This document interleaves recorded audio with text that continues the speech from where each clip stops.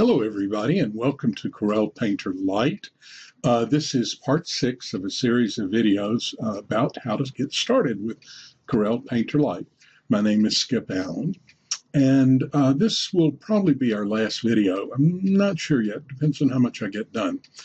But let's get started, and I want to go over some things that we haven't hit that we really need to. I want to come over here to the color palette, which has the color panel, the mixer panel, and the color set panel inside of it. And the color panel is fairly,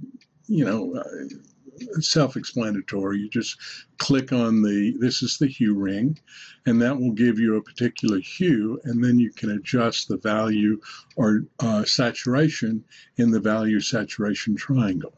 So that's really all there is to that. But I really love a mixer pad. And so I'm going to bring this mixer pad out over here, and I think we'll put it down here near the bottom for the moment. And what you have on there is the standard or default mixer pad, which has, nice reds, orange, yellows, greens, and so forth. And they're kind of mixed together, mixed with white, mixed with black, and then you have a grayscale down here. And that's fine. It's a good color mixing pad. But I like to make my own. And so that's what I kind of want to do here, is show you how to make your own color set. Now, the first thing I'm going to do is watch these colors up here at the top. Well, first thing I'm going to do is delete the current. I'm going to clear the mixer pad. So that clears the mixer pad. Now, I don't particularly like the gray-brown either. So if I click on my option button, I can come here to change mixer background, and I can click on that, and that will bring up our color window, and I can change it to white and then say, okay, now it's white. And I like that better. That's just my taste. But if you want to get the default mixer back, you can click here. Now you have 3 other mixers that were created by other Corel master painters. Claudia Salguero created a mixer pad, Greg Newman, and then I created one. And so you can click on any of these. For instance, if we click on Greg's, then that will bring up his. Now, I'm going to delete that one as well because I want to show you a couple other things. Now, look up here at the top at these swatch pads. As we drag it out, see you get lots more colors showing. Once you start seeing that the colors are not coming in anymore, and you get space between these, that means you've got them all open. Okay, so if you open them all up and then bring this up like that, you've got a nice long mixing pad that you can work with. Now let's just bring it down here. And actually I'm going to bring it up, close it up a little more if I can. Nope, that's as much as it'll go. I was trying to get a bit under this painting. And probably the way to do that would be to hold down my space key, and I'll just move the painting up a little bit. And that gives me enough room. Okay, so how do we work with this mixer pad? We have an apply color, and we have a sample color, and we have a restore mixer pad, which will restore it. I don't know what it restores it to. I guess the default. Let's see, if I click that, no, it restores the last mixer pad. That's what it is. Okay, sorry, I wasn't really sure.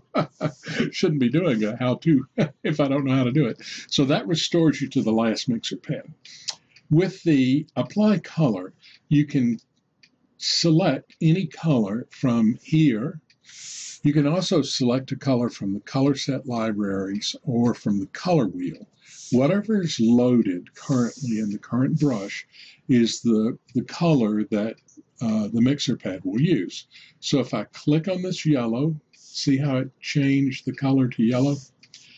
And I take the brush, I can make a little piece of that yellow there. Now if I click on, say, this orange, everything changed again, I can put a little orange there.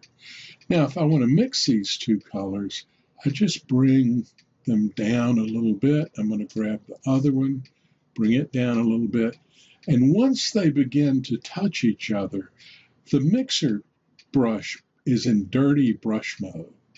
So it's going to get dirty, and as it gets dirty, it builds up more of the orange or more of the yellow, depending on what's available. Okay? Then what you can do is you can take your dropper tool and select any of these colors that you've blended together. You can grab another color. Let's say we grab this blue. We come over here and add the blue. And again, we can mix that blue into here and get that kind of color. Suppose we take some of this green, we put that there, we come over and mix some of that color. Cool, huh? All right, so what does that do for us? Well, mixing colors like this gives us a wider variety than we can get from using the color wheel, in my opinion. It's also similar to traditional painting, and this software really emulates that well. So now I've selected a new simple water brush, and I'm going to sample the color, and I want to sample that color right there, which is a sort of brown green. I'm going to add a layer here, so I have a new layer to paint on, and I'll just start painting some of that color in here to give you an idea of how it's going to work. It's a little bit too small. See, just like that. So you can mix these colors and then add them, use them on your painting. Suppose we want to take this green here and we grab a nice blue from back here, and then we mix these two and we have a real nice blue-green, and we can put that in this eye here. Just like that. Okay, so you're getting the idea of what the mixer pad does. Now, anytime you're ready to start a new painting, or you can, keep this mixer pad going, because you can you can keep it going because you can keep adding. When you close Painter, it saves it. When you open it back up, it'll be there waiting for you. But if it gets too full and it's too much trouble, just delete it and start building again. Okay, now let's talk about the next thing that we need to talk about, since we've got color under the way, and that's saving documents. I really haven't talked about that. Now, when you've made some sort of, this document has been saved as mirror painting, all right, but when you make some sort of marks on it, you have the option now to either save it or save as. Now, save it means I'm just going to take it and save it just as it is now in the same place we saved it before. You don't even have to open up your menu item. You could just go Control-7. But if I click on Save, it now saved it to the spot it was saved in before. So let's come back here and notice that Save is not available for me. Now, Save is, the difference is, or Save As, the difference is Save As is going to save it as something different from what it is now. So let's click on Save As. Okay, so we went to the Painter Lite examples from how-to videos, and here's my mirror painting riff. Now, that's the first thing I want you to notice, is that the Save As type for Painter is riff.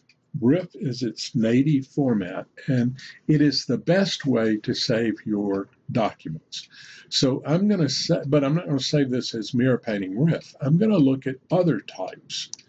I can also save it as a PSD file or a Photoshop file. Painter will open up Photoshop images, and once it saves as a Photoshop image or file, that file can be opened with Photoshop. So I can save this, save as mirror painting PSD. Now I've already got one. So when I click on save, it's going to ask me if I want to replace it because it already exists. And I say, yes, I'm going to replace it. All right. The other things that you can save as, you can also save as a TIFF, a PNG, or a JPEG file. Okay.